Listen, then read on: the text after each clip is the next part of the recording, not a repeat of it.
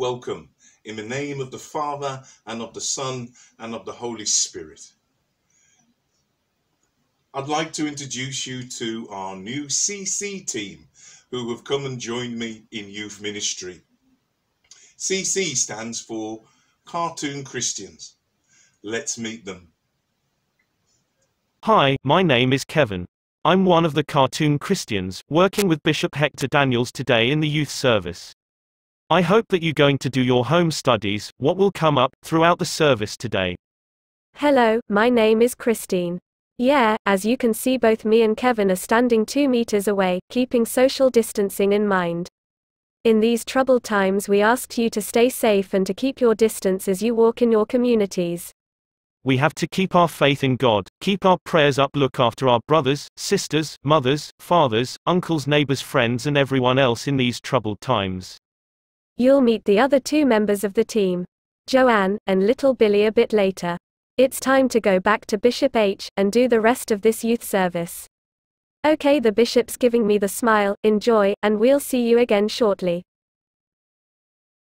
Always got a smile for you. Thanks, CCs. A question that has been asked. Is baptism the same as being christened? There is a long answer to this question, but I'm going to try and give you a shorter version. The major difference between baptism and christening stems from the way that the ceremonies are conducted. Baptism is the immersion in water of an adult or a young child in remission of their sins and the opening of commitment to Jesus Christ. Christening, on the other hand, is a sprinkling of water by the priest where the parents affirm their baby's commitment to Jesus Christ, as well as setting a full and proud name for their child. I hope that's answered the question. Now let's go and meet our prayer minister, Joanne. Hi, my name is Joanne. I'm your prayer minister today. Let's pray.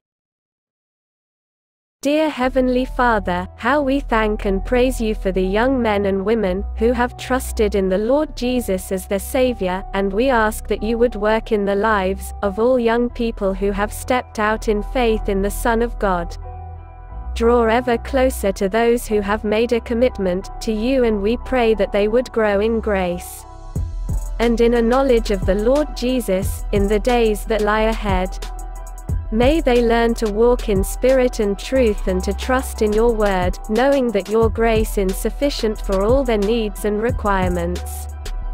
Keep them, we pray, from being influenced by the tempting things of the world and the desires of the sin nature, and protect them from the wiles of the enemy who would seek to disrupt their walk with you and fellowship with the Father. Give them grace and wisdom as they face the challenges of life, and keep them humble in heart and teachable in spirit, and may they learn to look to Jesus day by day, knowing that without him they can do nothing, but in his strength he will lead and guide in all things.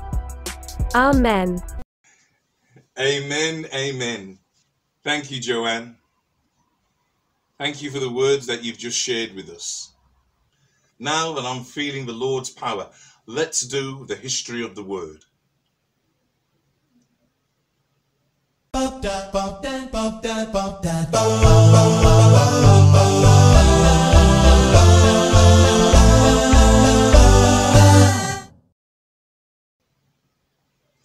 Our first word comes from the book of Titus. We know that the author of the book is the Apostle Paul. And we know that it's the 17th book in the New Testament. And it was written around 62 to 64 AD. Something else interesting about Titus. Did you know that he was a young pastor that had been given the charge of the church of Crete?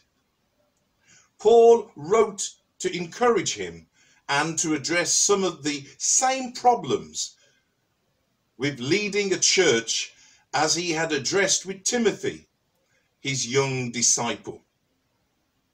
One of the interesting verses coming from Titus is in chapter 3, verse 5. When we learn more about Titus, we understand that this book becomes important because it teaches us about the redemption and how Jesus became human as a necessary step in the process. Let's be clear. Chapter 1 in Titus is about the choosing of the leaders, and Paul gives him instructions how to run the church strongly. And in chapter 2 and chapter 3 of this short book, he teaches how Titus' believers can lead a healthy and holy living life.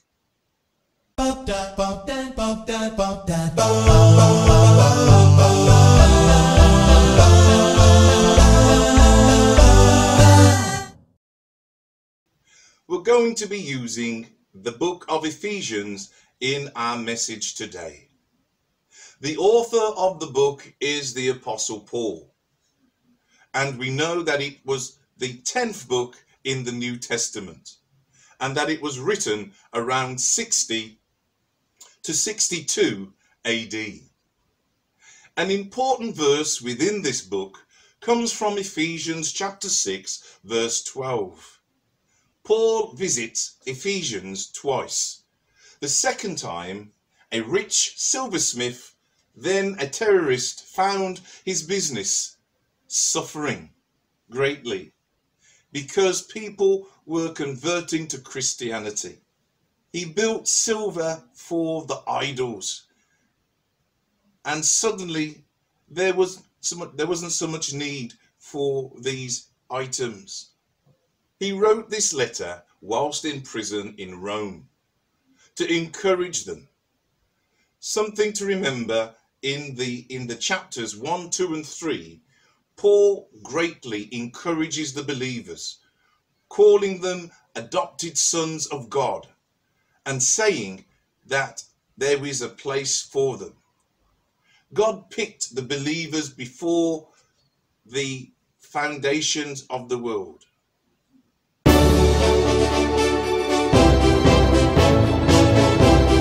What is grace? Let me try and explain it to you. I saw a man in a coffee shop the other morning being very rude to this young woman who was trying to help him with his order. He was demanding and disrespectful. He said many things to her, continually telling her to hurry up. Then I saw something wonderful happen. The rude man left the shop, and the woman who was next in line began to talk to the young lady with words of comfort. When she had finished paying for her coffee, she gave the woman another extra £10. This was something she didn't have to do, but she wanted to do it. Then another happy thing happened. The man who followed the kind woman had seen the rude man's behavior, and also with comfort to the woman, when paying, gave her another £10. This is generosity, where an individual doesn't have to give, but gives because they want to. This is what you call grace. A gift freely given. Think of it as kindness. The Bible teaches us about God's grace. For the grace of God has appeared, bringing salvation to all men. Titus chapter 2 verse 11. By God's grace we live in a world of remarkable beauty, and each one of us is offered God's love.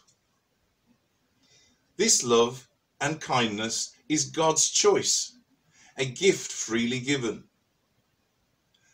This is grace. The definition of God's grace is an act of kindness.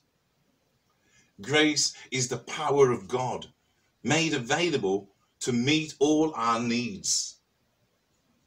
The power of God is made available to you if you are struggling this morning with the issues of life. God's power is made available because his grace is sufficient. Let's go to the Cartoon Christians. Is it you, Kevin? 2 Corinthians chapter 12 verses 7 to 10 says, "A thorn in the flesh was given to me, a messenger of Satan to torment me so I would not exalt myself.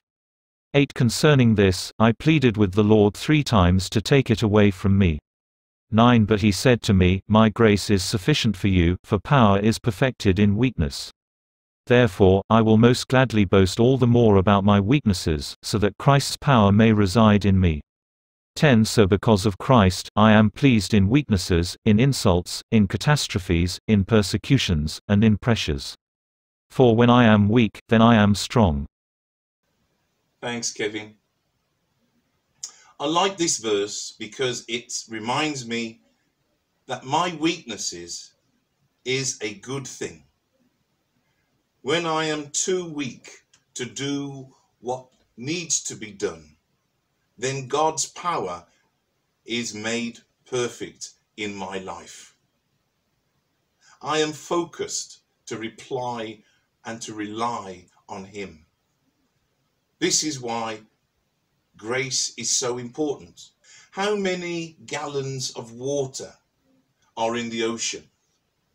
How many grains of sand are in the world? Even if you come up with the answer.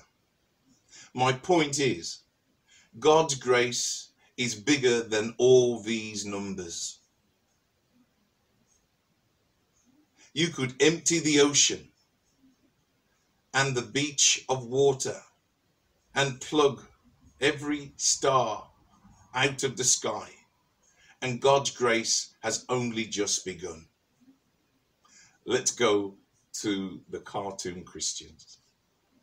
Ephesians chapter 2 verses 6 to 7 King James Version, point 6.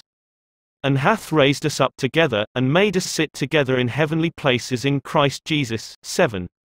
That in the ages to come he might show the exceeding riches of his grace in his kindness toward us through Christ Jesus.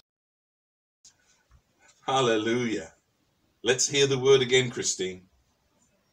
I Timothy 1:15-16 says, "This saying is trustworthy and deserving of full acceptance. Christ Jesus came into the world to save sinners, and I am the worst of them.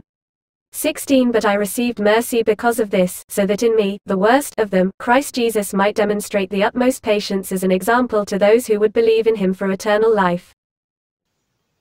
Thank you, Christine. Some of you look at the mess you were in and wonder how you will ever get back to where you were. I want you to know that God is restoring lives in the midst of their suffering. When I think of God establishing me, I imagine things of the house on the rock.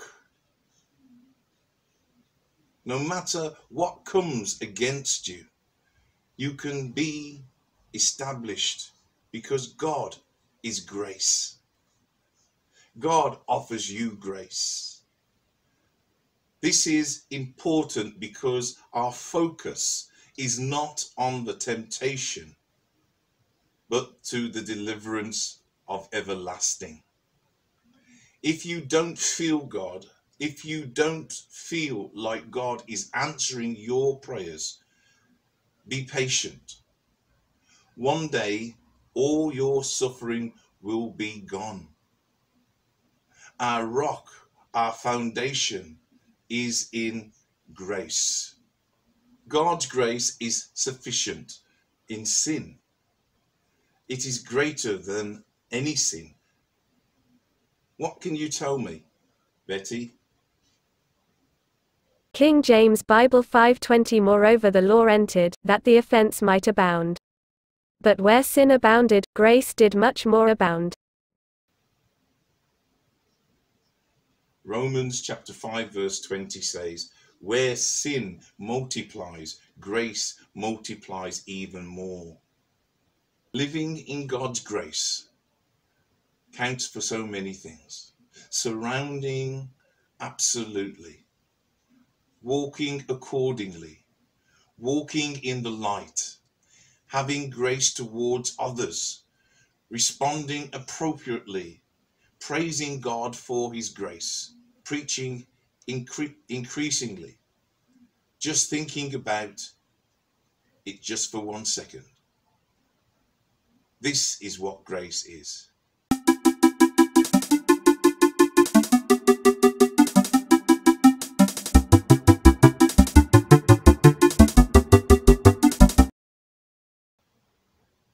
Yes, so the lesson has been given. The word has been shared. And you have listened. Thank you. Go now in peace. Go now in the name of the Lord.